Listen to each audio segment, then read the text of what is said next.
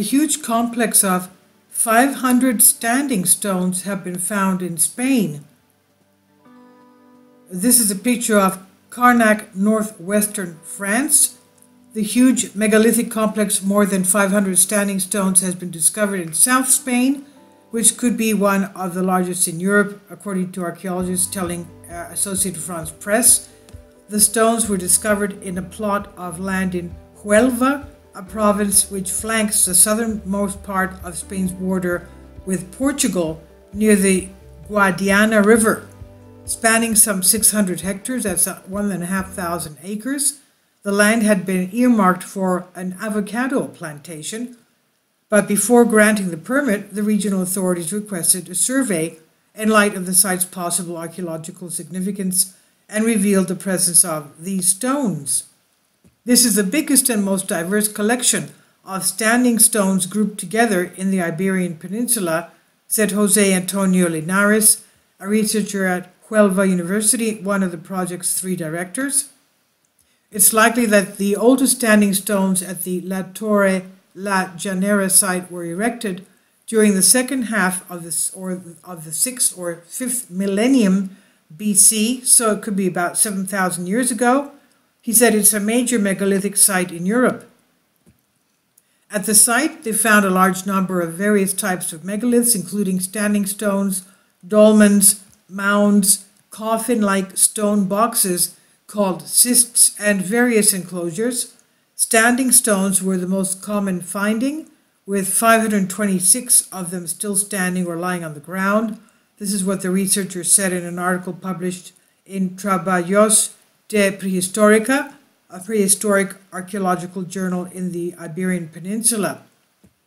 The height of the stones was between 1 and 3 meters, that's 3 to 10 feet tall. They're excellently conserved at Carnac in northwest France, which is one of the most famous megalithic sites in the world. There are some 3,000 standing stones, and this is the images we have here. One of the most striking things was finding such diverse megalithic elements grouped together in one location and how well preserved they were, said Primitiva Bueno, co-director of the project and a prehistory professor at Alcalá University near Madrid, Spain. And she told Associated France Press, finding alignments and dolmens on one site is not very common.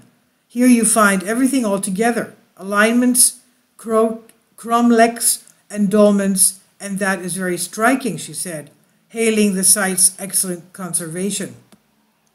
An alignment is a linear arrangement of upright standing stones along a common axis, which a cromlech is a stone circle, and a dolmen is a type of megalithic tomb usually made of 2 or more standing stones with a large flat capstone on top.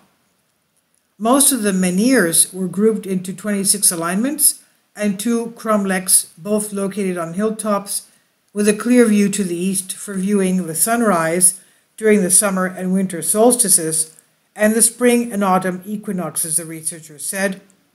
Many of the stones are buried deep in the earth.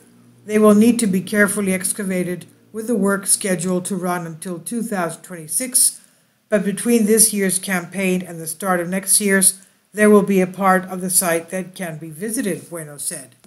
And this is on phys.org by Associated France Press. Please leave your comments. Thank you for your support. Kindly support my Patreon account. The daily posts are 5 videos daily, and they are totally different from what I have on my YouTube channel. Thank you so much for your support and that you find all my content so interesting. You'll find the Patreon account details in the description box below.